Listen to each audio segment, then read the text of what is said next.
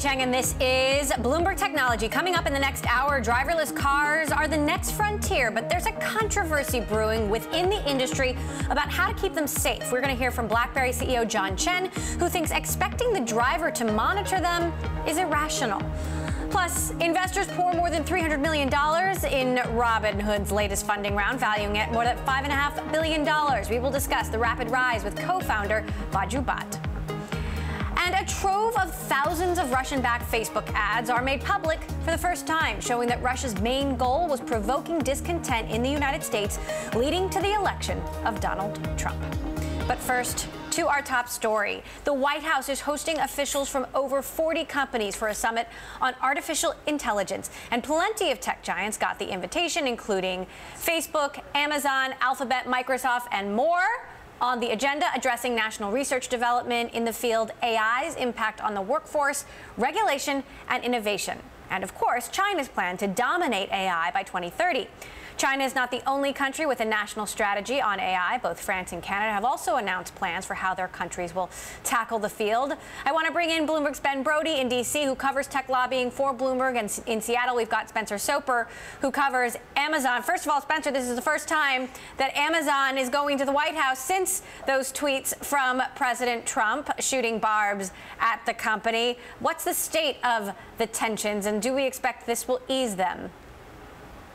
Yeah, there are some signs of those tensions easing. In addition to this invitation, there was even the First Lady, Melania Trump, unveiled her initiative, Be Best, this kind of anti-cyberbullying, anti-opioid campaign, and Amazon even got a shout out during that unveiling. So the Trump tweets at Amazon have settled for now. And along with that little gesture with the First Lady's initiative, seems like there could be a cooling of the tension. And is there any signal from anyone other than the president himself, from within the administration, that Amazon in particular has something to worry about? I mean, there's always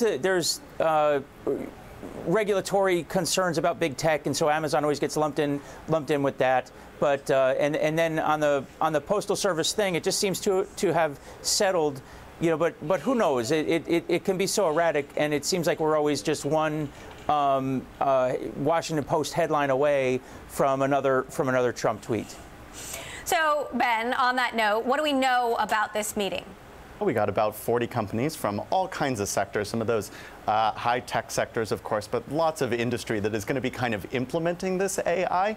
And the message that they're hearing just right about now from the White House is, look, we are not rushing in to regulate what you guys are doing. Go out there, develop. I think the quote was, we didn't cut the first phone lines before Alexander Graham Bell made the first phone call. Now we're a little bit past that, but that is the message that they're hearing.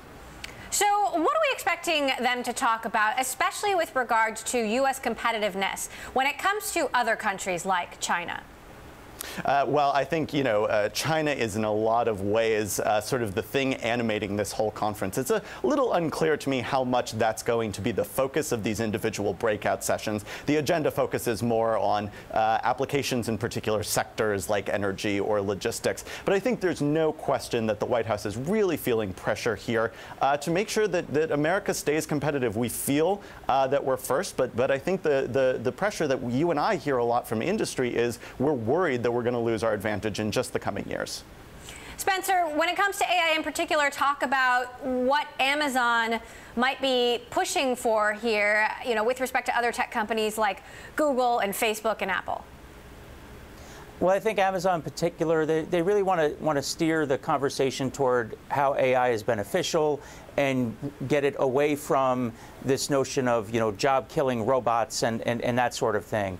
And in particular, I think what they're going to want to do is try to impress upon the government of the need for AI in healthcare and healthcare innovation. So they have a lot of cloud solutions that are being embraced by healthcare startups and healthcare technology companies, and I think they're really going to try to, and that's an area that will be subject to heavy government scrutiny and regulation. So I think in that part, they're going to really try to make a message of how AI can be used to save lives, prolong lives, reduce healthcare costs, so those sorts of things. Ben, talk to us about the state of AI regulation or lack thereof, because part of the problem is that real regulation could be years away if it happens, right? I think that's exactly right. I think almost everybody I've talked to, Democrats, Republicans, people in industry, people in academia, they say this is years away. What I think a lot of these companies are looking for is two things. The first thing is standards. How good does the AI need to be? What does it need to do? And the other thing they're looking for is to understand how the current regulatory environment.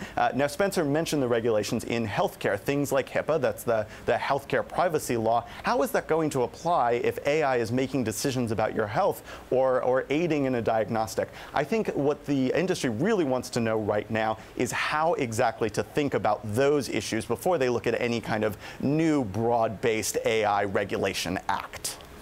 So, you know so much about how much these companies are lobbying Congress, what they are asking for, what kind of money they are spending. Talk to us about how lobbying efforts have changed or evolved over the last year under the Trump administration.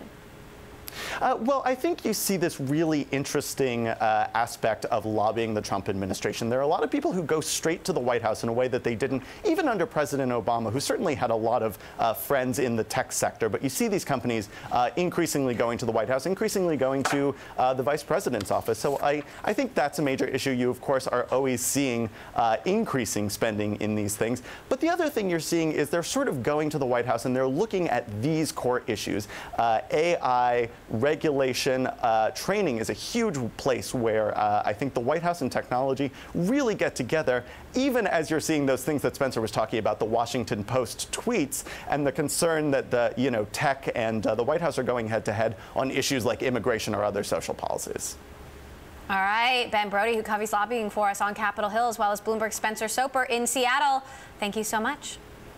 Speaking of AI, it was the phone call that was supposed to be a watershed moment for Google. Take a listen. See, how may I help you? Hi, I'd like to reserve a table for Wednesday the 7th. For 7 people? It's for 4 people. 4 people? When? Next Wednesday at 6 p.m. Sounds innocuous, right? Well, that call was between a real-life restaurant and a not-so-real-life Google AI assistant called Duplex, the program calling for a table complete with ums and hms and pauses of a real-life human. But tech watchers haven't all enjoyed it. Zeynep Tafouki, a professor and frequent tech critic, tweeted that it was horrifying.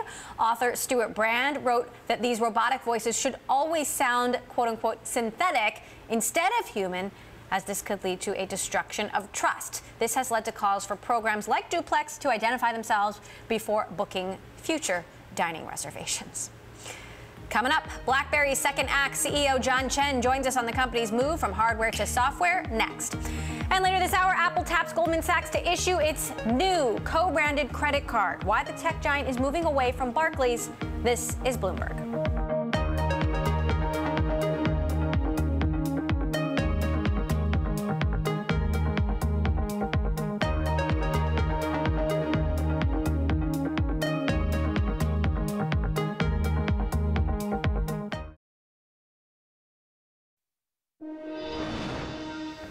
In the last few weeks, 3 self-driving or semi-autonomous cars have crashed in the United States involving Uber, Waymo, and Tesla vehicles.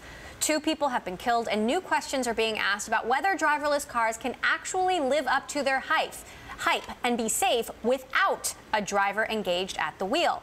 BlackBerry is in the midst of its second act, moving away from hardware into software, and a big part of its future is in automotive technology. But CEO John Chen of BlackBerry thinks new safety discussions around self-driving cars are irrational. He joins me now here in the studio. So what is irrational about it? What's irrational about the conversations around self-driving cars? Well, in fact, this idea that well, as long as they have a driver at the wheel, then they're safe. Right. So that defeats the whole reason of having a car being self-driven. So I found it, almost laughable to talk about why don't we put a passenger or put a person there to manage a self-driven vehicle? I mean, what does that mean altogether? So I think most of all the fatality or accidents are caused by humans today. Right? As I pointed out in some of my writings, over a billion. 1.3 million fatalities every year around the world, 50 million people getting hurt, and 90% of that is because of people's errors, human errors. So I think we need to perfect the technology rather than saying, okay, let's just do a patchwork and put a driver in the car to manage a self-driven car. I mean, it just sounds funny to me. Clearly, the technology isn't safe enough yet, but not having a driver there at all sounds a lot scarier. True. So first of all, let's talk about the big picture a little bit. It's never good to have fatality, especially when self-driven car. But the statistics shown that today's car, although self-driven car, although still very unsafe, so to speak, on the other hand, it saves a lot of lives. So, let's say if we cut the fatality down by half. That's 650,000 people every year save their lives. And so I think we ought to focus on making the technology safer than arguing about some kind of a stopgap solutions for now and so forth. If it takes longer, it takes longer, but you just have to go full steam ahead on the safety and security side. So is the ideal to not have drivers in there at all, to have the systems be safe enough so drivers aren't in there at all? And do you think even if they are supposedly that safe, there should be no driver in the car? That do not need human intervention. Yes, I will hope that's the case. Can we get there? Yes, it will. It might not be 2020 that everybody dream of, or 2021, 2025. People will talk about that. The different manufacturers talk about when they're going to release the car. I think we should take our time to get, as a technology sector, and the automotive sector should take our time to get it right. You also think that there are privacy concerns. Yeah. So one of the arguments was doing some monitoring. Driver monitoring there. I think that's also a deep privacy concern. I mean, every time you put data on an accessibility, whether it's on the internet or telematics or whatever it might be, it creates that hole. I mean, it's been it's been talked about big time in the last 3 to 6 months. And I think that's also a area of concern. But I'm still back to the original thing. It is a great idea. Is a when, not a if. Where the car will be driven by himself safely. It would not be zero accidents, but we hope that will cut down the majority of auto fatality. Okay, so the president of Audi of America, Scott Keogh, had this to say about regulation, which I do want to ask you about. Take a listen. You do need a federal standard because that'll get away from a lot of this each state's coming up with different initiatives and how they work towards it. But clearly, caution is the name of the game because you're talking about people's lives. That's what we've always said, and that's what we will continue to say.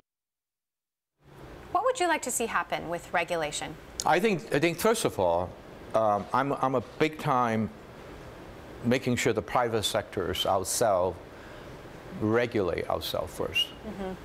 I think it's up to us to develop standards that ISO will adopt. Standard bodies will adopt. We will self-regulate ourselves first, and then have a partnership relationship with the government, like whether it's Department of Transportation or it might be whoever the agency is, and to create a standard that establish a minimum safety standard, so the consumer could trust it. And so that's what we like to see happen. So talk to me about BlackBerry's role in this conversation, because your software is now installed in 60 million cars, Honda, Subaru, GM, BMW. What's your role here?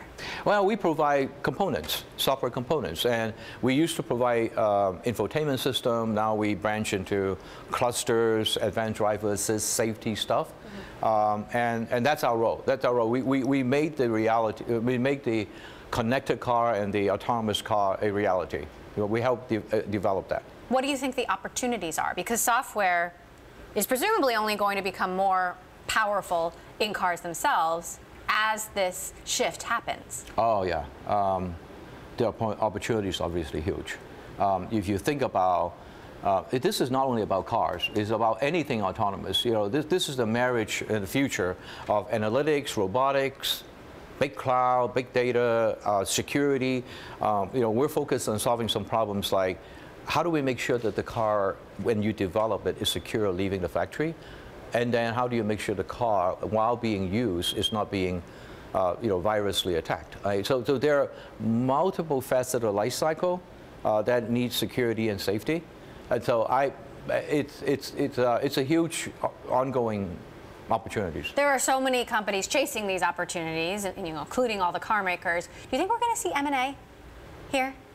And if so, how? There are a lot of companies, big and small, working on it. You know, and unavoidably, sometime in the future, there will be, you know, a kind of so-called consolidation of the market. Yes, I do see M&A, but I don't think it's as immediate as most people think. I think the tier ones are quite powerful right now, and they're pretty involved. Are the tier ones, you know, Google and Tesla, or, you know, GM and Ford? Interesting. No, the traditional tier ones are the Harman, the LG, the Panasonic, the Denso of the world. By the Bosch, those are the tier one. And is gradually the manufacturer themselves starting to become their own tier one in some area. So that we know, an autonomous car, just a car. We haven't even got into the whole discussion of planes and drones and everything else. Just a car is 100 million lines of code. Humongous. And so this is a computer on wheels, you know, on the move. Maybe that's a better way to say it. So if a company is to win or to dominate, I mean, who has a better chance, the tech giants or the car manufacturers? I still believe it's well, I would like to see a collaboration, but it's going to be the car manufacturer will have a big say in it. All right, while you're here, I have to ask, any updates on your lawsuits? Facebook and Snap, you've sued them for infringing on your messaging patents. Well, number one, you know that I can't comment on ongoing lawsuit, and number two, all these things takes a very long time. Okay. John Chen, CEO of BlackBerry, thank you very much for joining us. Thank you for having me on the show. Coming up, we stay on auto technology and speak with Uber CEO Dara Khosrowshahi. We're going to head to the Uber Elevate Summit in LA coming up next. And Bloomberg Tech is live streaming on Twitter. Check us out at Technology. Be sure to follow our global breaking news network at TikTok. This is Bloomberg.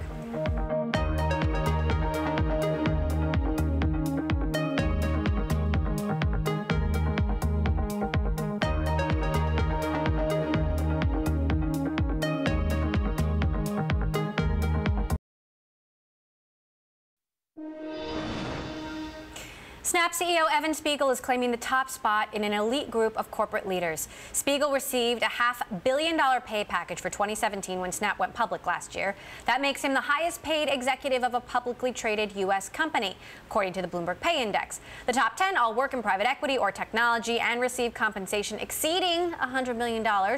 Only 4 women cracked the top 100 of that index. Well, Uber hopes to get its self-driving project back on track soon. Testing was halted in March when its self-driving car hit and killed a pedestrian near Phoenix. CEO Dara Khosrowshahi spoke with Bloomberg Tech's Brad Stone about the program in an onstage interview at the Uber Elevate Summit in Los Angeles. I think for us, it really brought home this idea that safety has to come first. And as it relates to that tragedy, we have grounded our autonomous fleet. And that was a decision that we made. Any sense for when you'll start driving again? It'll be within the next few months. I don't know. And the time will be right when the time is right, because we are doing a top-to-bottom safety review, both internally and with independent folks coming in to take a look at our culture, our practices, et cetera, so that when we get back on the road, we all know as a team that we're getting back on the road in as safe a way as possible and responsible way as possible. And it just kind of, it's just one more way that it hits home how important safety is and how important it is for us to engage with our regulatory partners and the various aeronautics players, et cetera, who have played this game and have worked in a safe environment for a very, very long time and have established, a long track record of success here. We've got to learn here. Can you tell us anything about the status of the NTSB investigation? It's ongoing. We have been working hand in hand with them, and we've been giving them all the data that they need. We will not be tweeting ahead of their findings. Yes. Yeah. Elon, take note. I don't know what you're talking about.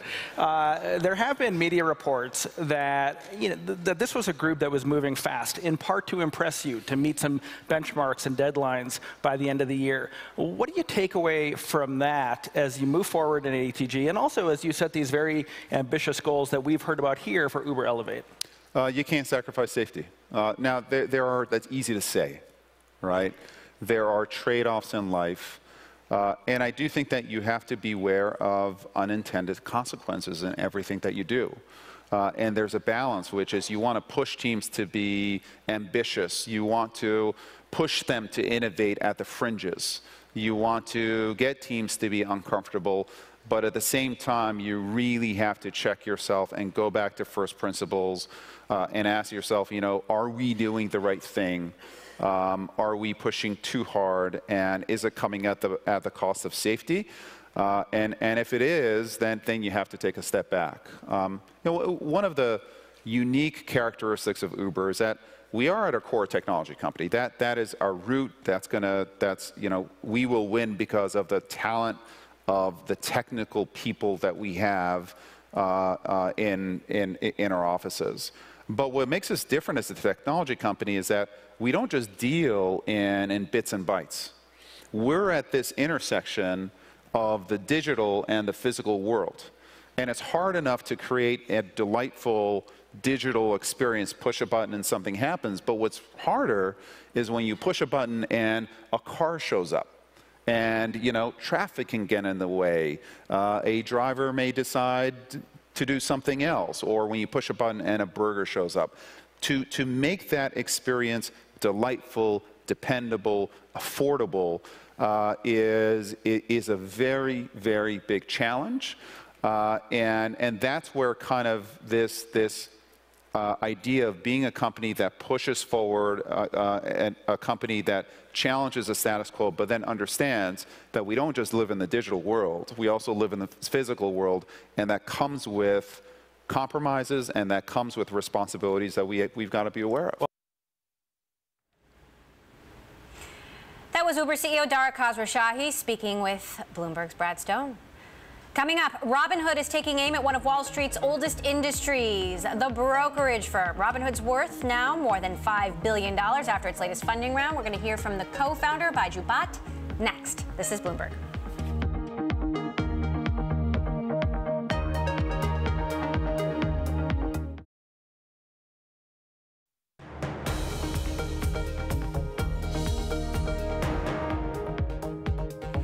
This is Bloomberg Technology. I'm Emily Chang in San Francisco. In just a few short years, Robinhood has grown from fintech startup to a powerhouse shaking up the brokerage industry. In its latest funding round, it's raised more than $363 million, valuing the startup at $5.6 billion.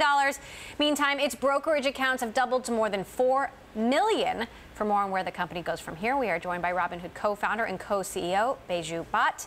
So a lot of change, a lot of product launches over the last 12 months. What's next? What's in the product pipeline? So a lot of things are in the product pipeline. It's been really exciting to see the company go from 2015 when we first launched, and we were, I think rightfully a stock trading app, to today more of a full-featured investment platform. This is a huge round of financing and a huge vote of confidence for the business, and I think you'll see us go from being a full-featured investment platform to a full-featured financial services consumer finance company. Talk to me about how you compare now to some of the more established players like E-Trade. So yeah, we're excited to see our growth has been pretty staggering over the last year. We've doubled the number of accounts, so we've for the first time crossed E-Trade in terms of number of actual brokerage accounts. We've got over 4 million people using the platform. To E-Trade's about 3.7 million. And the really amazing part of this is that our company is still incredibly lean and efficient with a little under 200 employees versus E-Trade, which has about 3,500 people. And even during this time, we've launched, 3 major new updates to the product. Okay, so they have a market cap of about $15 billion right now. Do you see becoming a company of that size, or even surpassing them when it comes to profitability? I think all those things are in the future for us. I think right now the focus is on building really great products, making sure more and more people use it, and kind of letting our mission guide a lot of our decisions, which is pretty straightforward. It's just to make the financial system more accessible, make it easier for people, independent of how much money they have, to be able to be a part of it. So would you ever launch consumer finance products like bank accounts, a credit card, retirement options? You know, all things that we're looking at. I think the real question for us, though, to ask is that if we launch any one of these products, how can we make it so much better than what's out there, the sort of 10x threshold that people talk about, so that if you were to put what we had right next to what's out there right now, a consumer couldn't reasonably choose what's out there right now without being like, wow, I think I just made a mistake. So what's to stop an E-Trade or a Schwab from offering trading for free at a very low cost? I mean, they've already lowered their fees significantly. I think it's a very different business. It's a fundamentally different cost structure. I think while it's theoretically possible that they could do such a thing, I don't think it would make very much sense for their business or their customer base. And I think, you know, as more time goes by, like, we become a more credible company and we become much more established. And I think that, you know, we're pretty happy where we are. So we've been talking a lot about data privacy. Do you ever sell customer data? We do not. Do you ever foresee selling customer data? We do not. Does anyone have access to customer data? So we are a very tightly regulated financial institution. We work with the SEC, with FINRA, with the Treasury Department, you name it, we work with them. And there's some pretty strict guidelines on how we deal with customer data. And so we're pretty tightly bound by that stuff. We share it with the regulators on an as-needed basis, but we're very, very serious about security at our company. And I think we're doing a very, very good job at it, given that we're a technology company that from the ground up can actually build an engineering solution to this. So no hedge funds, no marketing agencies can see it. I want to talk to you about crypto because Robinhood Crypto is now available in 10 states. Bill Gates just said he would short crypto if he could. He would short Bitcoin if he could. Warren Buffett called it rat poison squared. So you've got established investors and businessmen out there saying this could be a house of cards. I think that there's a lot of potential with crypto. I think the future is a place where crypto is going to be a really substantial part of it. I think there's still a lot of work that we need to do and the broader crypto industry needs to do to build really meaningful use cases for it in society. I think right now it's functioning as an effective store of value, but I don't think that's what it's going to end up being. I think it's going to be much more than that. And so is Warren Buffett wrong? Is Bill Gates wrong? I mean, I'm not going to come on here and say these people are wrong, but I think that the future holds a lot of really interesting stuff for it. So how are we going to see your crypto products then evolve, given the uncertainty, potential regulation? So the regulation is something that we're very well accustomed to doing. We're already established as a broker-dealer. We work with all the regulators pretty regularly. I think we welcome more regulation. I think that will actually be something that makes it more stable and makes it more useful for people. I think you'll continue to see our product evolve. I think first order of business for us is to get it out to everyone. Once we get there, we're going to start taking a look at how we can do things like support more coins, make it available in more interesting use cases, but TBD. Now, you guys launched as a sort of startup for millennials, and obviously now you've got 4 million accounts. What can you tell us about the demographics of your user base and how you see those evolving? Continues to be a younger part of the American population. I think we foresee this being kind of our core demographic for the foreseeable future. There's something like 75 million people in this demographic, and I think our goal as a company is over the long haul to have a meaningful impact on wealth distribution, and the place to start is with the younger audience for that. Do you want to attract some of these more sort of established investors or older investors? Absolutely, yeah, absolutely. So we're in a very uncertain time politically. There's been a lot of volatility in the markets. How does that impact your view on the road ahead? I mean, trade wars looming, there's so much going on. Yeah.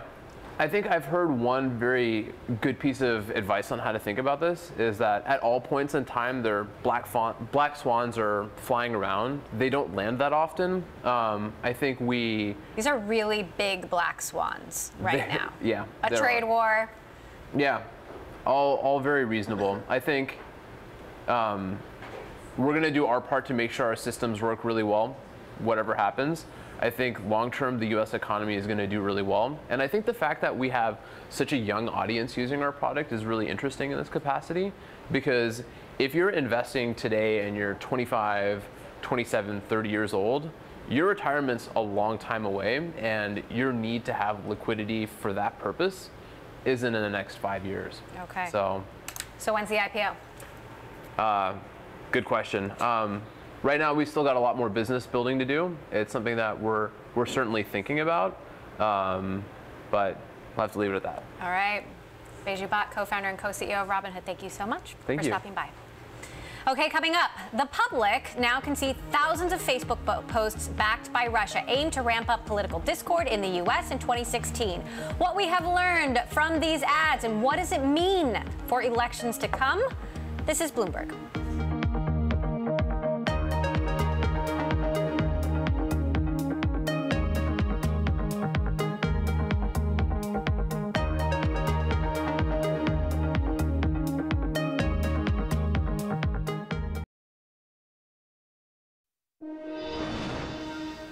More than 3,000 Russian-backed Facebook ads were made public for the first time by Democrats on the House Intelligence Committee. The disclosure gives new insight into the techniques Russians used to create discord leading up to the 2016 presidential elections and data on how many people they reached. I want to bring in Bloomberg Tech Sarah Fryer, who covers Facebook for us, and Bloomberg's Caroline Hyde live in London. So, Sarah, I want to start with you. What did we learn from seeing these ads that we didn't know before? These ads, before we had just a few examples. We had a handful of them. Now we have more than 3,500 of them. And for me, just going through each and every one that I went through when this was released, it was just an incredible demonstration of Russia's financial investment in stirring up controversy in the United States. This was not a big campaign. If you compare it to the campaigns of Hillary Clinton or Donald Trump, this was a drop in the bucket for Facebook. But it went undetected, and it's so interesting to see people pitted against each other for gun rights, immigration, race relations, all of these issues that are sort of, fault lines in American society, really exposed by Russia. Caroline, obviously Facebook has a lot of work to do when it comes to its relationship with lawmakers around the world, in the U.S. and especially in the UK. How does this new information change that? Yeah, I think this will be food for thought for the politicians here in the United Kingdom. There's been an ongoing investigation as to whether social media in general was used to perhaps manipulate the outcome of the EU referendum here in the UK, the Brexit vote.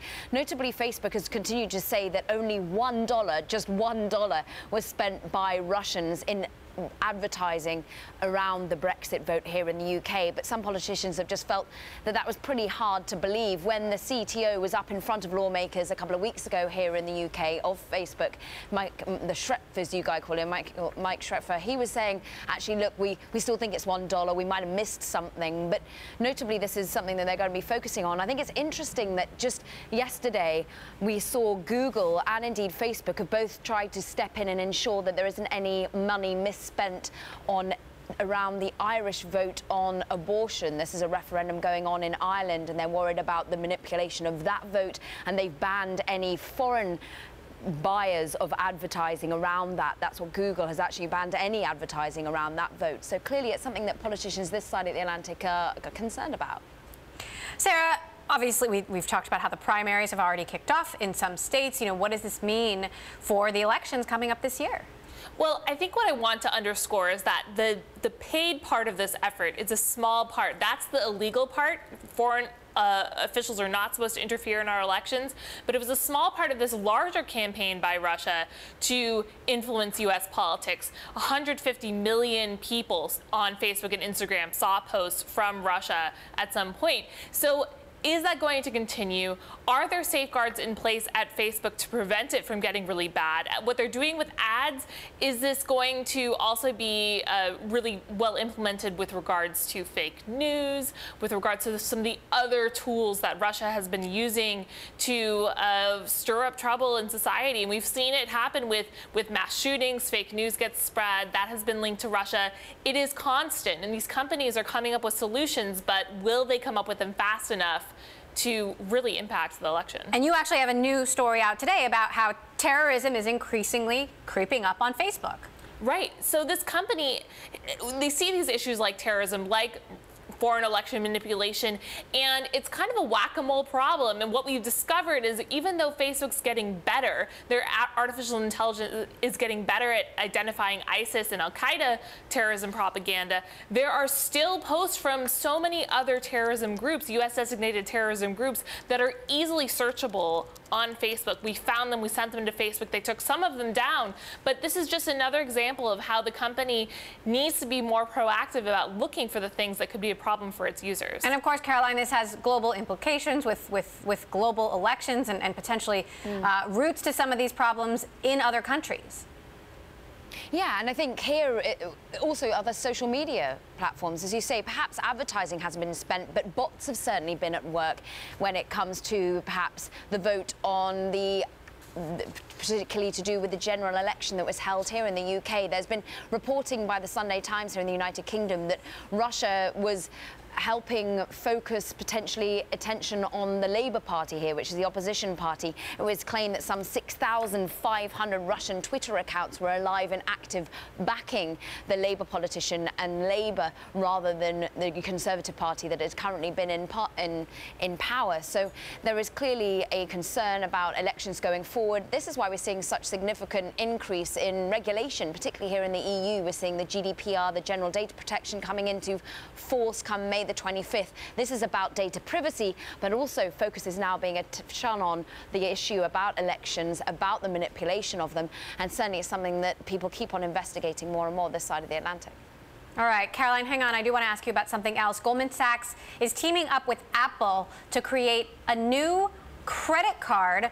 The move will replace Apple's longstanding rewards card partnership with Barclays. And Caroline, this has huge implications for the fintech industry. What are your thoughts? Yeah, I think this is an interesting choice that they're going with Goldman rather than Barclays. Notably, Goldman has really been building its presence in the fintech space in particular. And remember, they've really been trying to build through the Marcus unit, which was their area of expertise. And now they're going to be launching this new product. We don't know exactly how the product's going to unfold. We understand that they're still formulating it. But if you look at what Apple did with Barclays in the past, you'd basically get points with your credit card if you spent on Apple products. So you'd get perhaps, 1 point per dollar spent with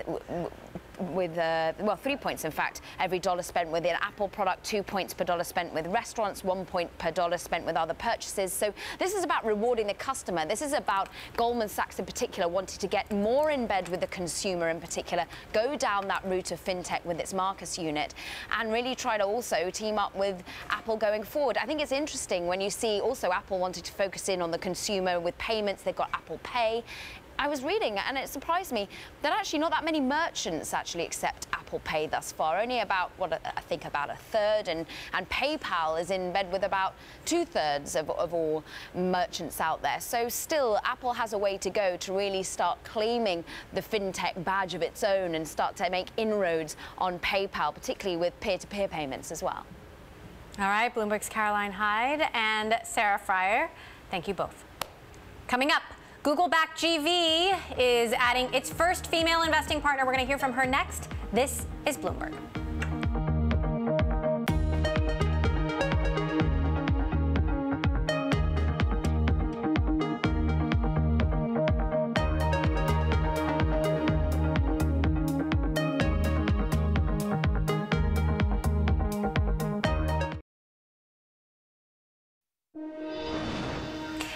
Blue Apron has announced a new celebrity partner. Chrissy Teigen is hopping on board. She will bring 6 recipes to the Blue Apron menu, including recipes from her cookbook, Cravings, which is actually very good. Recipes will be available June 4th to July 9th.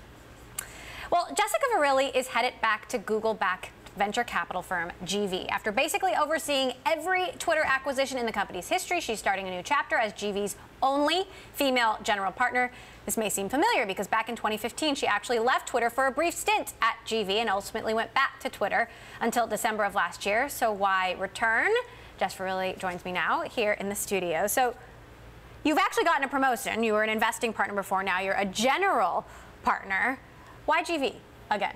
Thank you for having me, Emily. I'm delighted to be a general partner at GV. I think it's a tremendous platform and a really differentiated platform to be investing with. First, the role of an investor is really to support and back founders through the whole life cycle of their journey. That's work I love to do, and I've done it as an acquirer and an active angel investor. Now, GV in particular is differentiated because of its scale. It's an enormous platform, allowing it to back founders through Series A, Series B, and beyond. It has technology and the DNA of the firm, which is an incredible expertise to lend to founders, but also lets us innovate in the way we do the business. And third, culturally, it's a place I'm really excited to be a part of. I will tell you, I was previously at the firm, decided to go back to Twitter when Jack became the permanent CEO and called and asked me to be a part of the next chapter. And I've always answered the call for founders, and I love building companies. You can tell the culture of a company or a firm in the way it treats employees on the way out.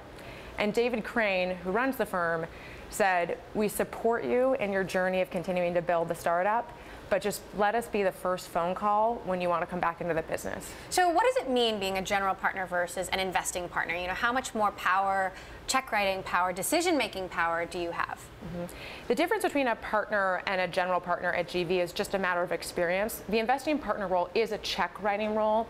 When I was previously in the job, I played a key role in our investment in Medium. Another investing partner on the team, Laura Milan, recently led the firm's $34 million investment in Outdoor Voices. So the firm is nearly 50% women and has 4 women in investing roles, which is just over 20%. There's more work to do there. Right, you're still the only female general partner right now, which is not unlike many venture capital firms.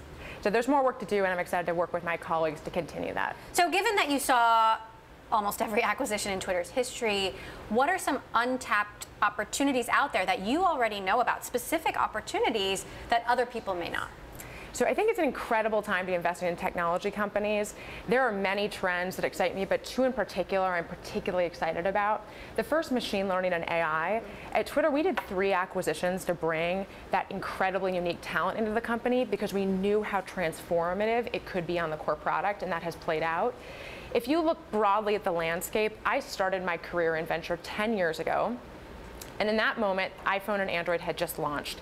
It created an incredible open space for new products and companies, Twitter, Instagram, Square, many others. Machine learning and AI is that moment for us right now. It is a wide open space to reimagine and invent every industry. Flatiron Health, which is a company in the GV portfolio, uses machine learning and AI to help us understand how we treat and identify cancer. It's a company Roche just acquired for almost $2 billion. The applications are really endless. In addition, I'm excited about crypto. I'm spending a ton of my time in that space to explore and understand, particularly why the most brilliant technical minds in my network who could work anywhere want to work in crypto. So what is it about that that holds so much promise and potential? And that's another area I'm really excited about. So Bill Gates just said he would short Bitcoin if he could. Warren Buffett called it rat poison squared. Thoughts? Crypto is an incredible amalgamation of many different entrepreneurs, innovation, and on one hand, there's a part of that space that is about get rich quick, and there are scams, and they're not wrong. There are aspects of the space that are uninteresting or distasteful or even fraudulent. There's also a part of the space that has a sort of anarchist or libertarian narrative to it, depending upon your background that may or may not appeal to you. But there is another part of that space which is about technology, and it's about the open source software movement and how groups of people around the world can collaborate to build networks. and about decentralization, that's the thread that to me is most exciting, and that's the area I'm excited to continue to explore with entrepreneurs. Now, you've been angel investing on the side with #Angels for several years now. How are you going to separate that from your work at GV? So my investing will be focused on GV, but I will continue to build Angels, which is something I co-founded with 5 other women 3 years ago. Particularly, I will be focused on supporting our mission to get more women on the cap tables of successful startups in Silicon Valley.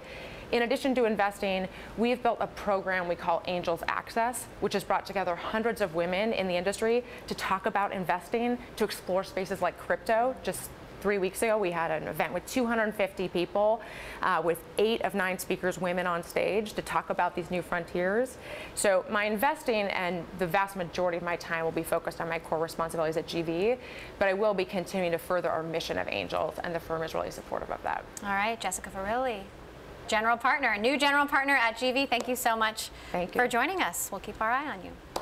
And that does it for this edition of Bloomberg Technology. On tomorrow's show, we're going to be speaking with John Doerr, Kleiner Perkins Caulfield buyers. That is all for now. This is Bloomberg.